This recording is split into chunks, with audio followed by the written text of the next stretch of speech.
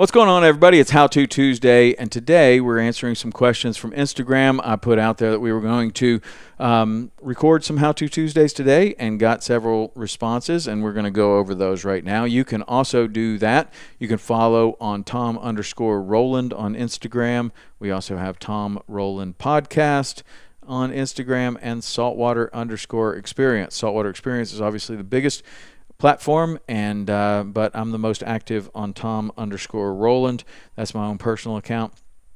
So you can follow any of those three. You can also text 305-930-7346 with any questions, and we've answered some questions that have come across the text line on this particular show as well. So those are a couple ways that you can get in touch with me. For How To Tuesday, Feeding Frenzy Pablo says, what's your favorite tide to fish the flats in the backcountry, and what do you look for in a flat? Okay, so that's a really good question, and it has a lot of different answers, I think. First of all, I think that it depends on what fish we're looking for. And, you know, I might look for a little bit different things on a permit flat versus a bonefish flat versus a tarpon flat, redfish flat.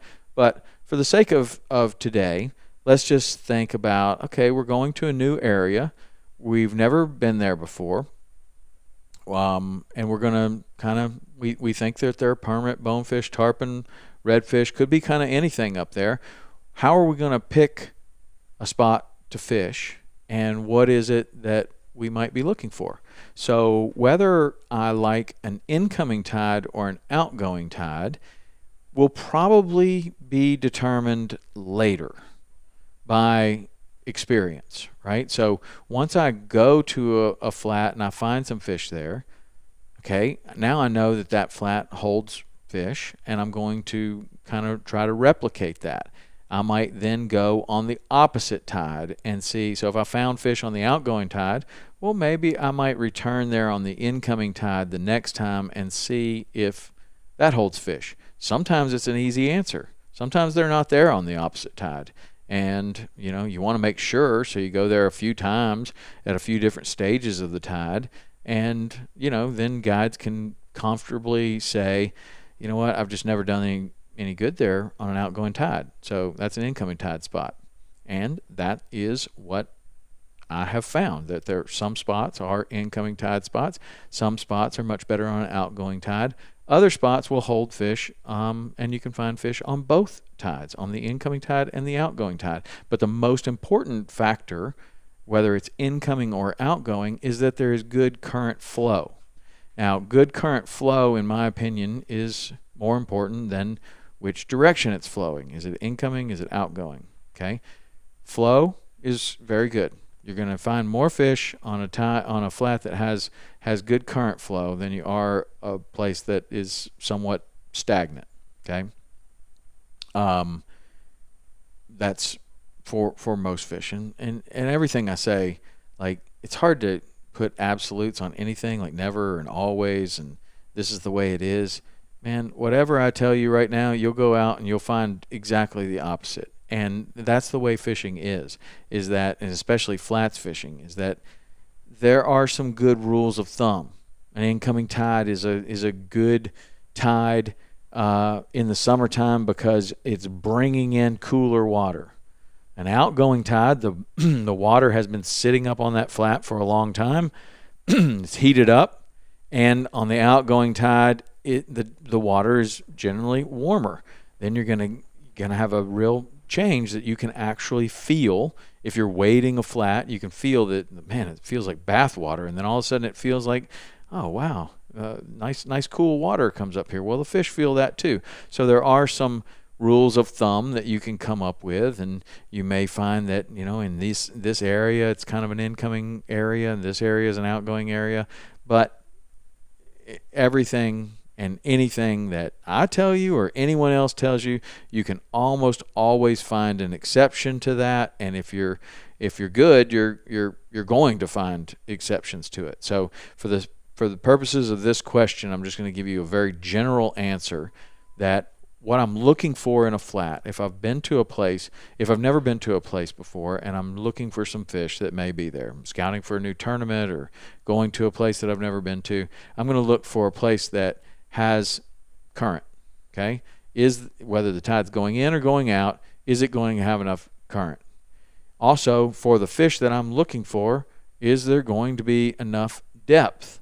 So if it's very, very shallow up there and it's an outgoing tide and there's not much of an edge on the flat where, at that particular tide, it's either all or nothing. They're in the channel or they're up on top of the flat, very sharp drop off.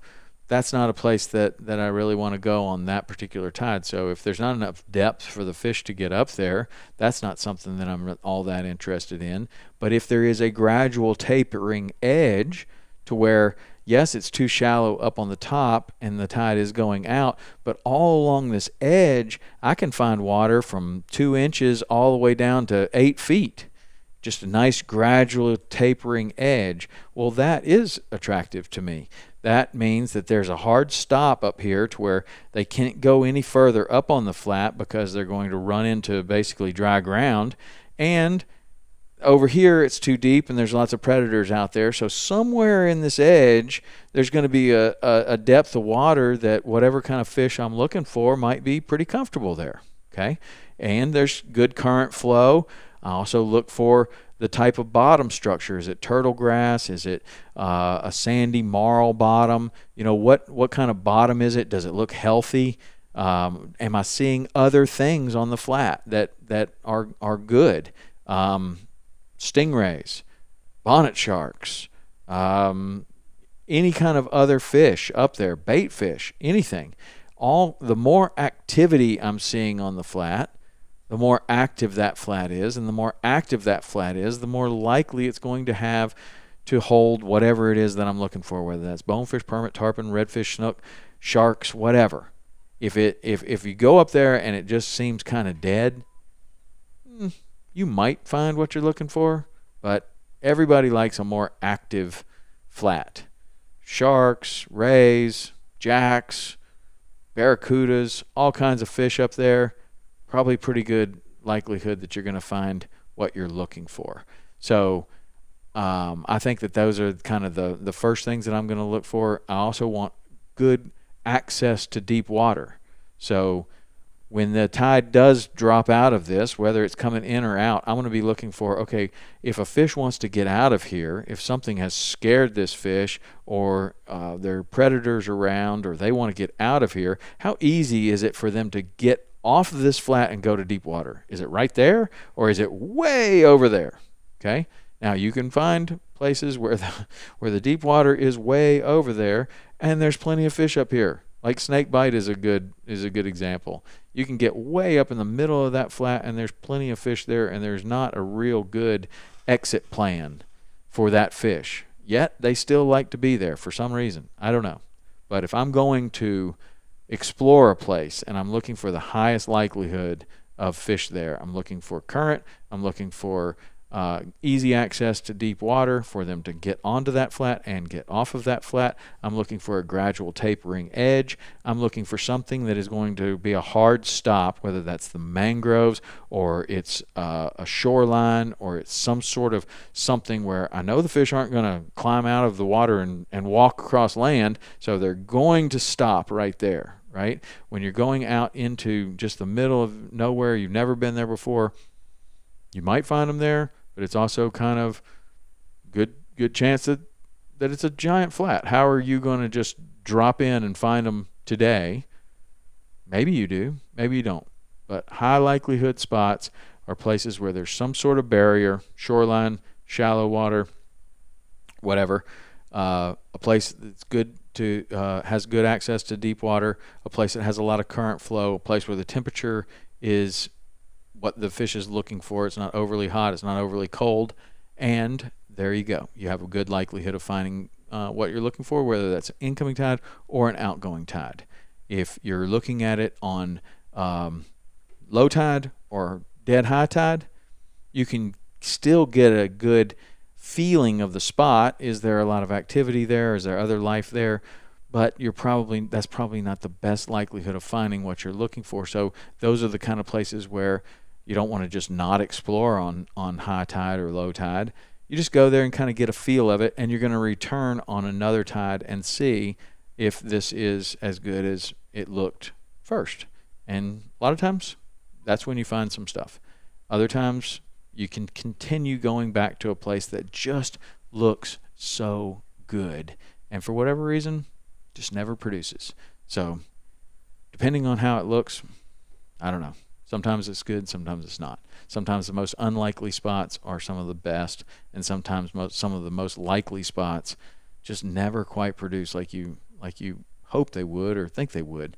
But the trick is to keep going back on different tides and making sure that before you eliminate a spot or just say that it's not a good spot, keep going back over time across the different tides and make notes. Like making a note and keeping a journal of these things and where you go and what you saw and what your feelings were.